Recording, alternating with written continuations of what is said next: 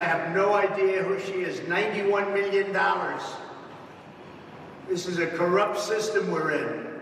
And I think the people are understanding it. If you look at the polls, the people of our country are understanding it. Thank you very much. What do you like to do? You can figure that one out easily.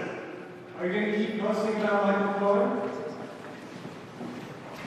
All right, there you have it. Defendant Donald J. Trump, the presumptive Republican presidential nominee. Boy, I wish they'd wire for sound that lobby at the courthouse there if we're going to be doing this for the next few weeks. They're really not making this easy for the American people to try to understand what exactly is going on. Let's bring in CNN's Daniel Dale, our resident fact checker, who will lay down some facts here, spit some hard facts based on what we just heard from Donald Trump that might not comport with the truth. Mr. Dale? They might not. Well, yeah. What do you got for me? Jake, it's a tradition now in these appearances I do after these post-court hearings for me to note that former President Trump said this is a Biden trial or this is a Biden indictment or Biden is the one who brought this case. I come out here and note correctly that that's not true. It's completely baseless. Again, for the, I don't know how many times I've said this, this was a case brought by a locally elected prosecutor, Alvin Bragg. There is precisely zero evidence that President Biden has had any personal role in bringing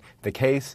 Former President Trump keeps invoking former DOJ official Matthew Colangelo, who went to work for DA Bragg's office. There is no basis for any suggestion that President Biden personally put him there, ordered him there, etc. And then we have this laundry list of other claims. So former President Trump, said he should be campaigning in various states.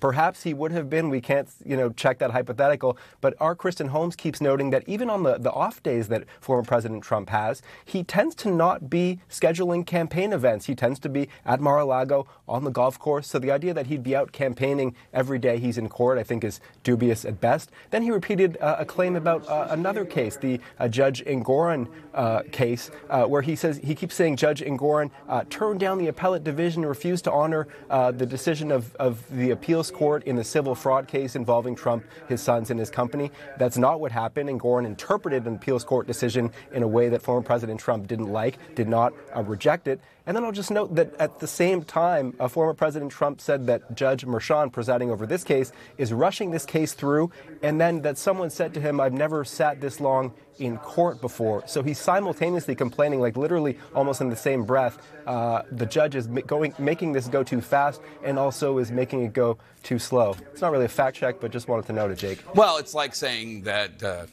President Biden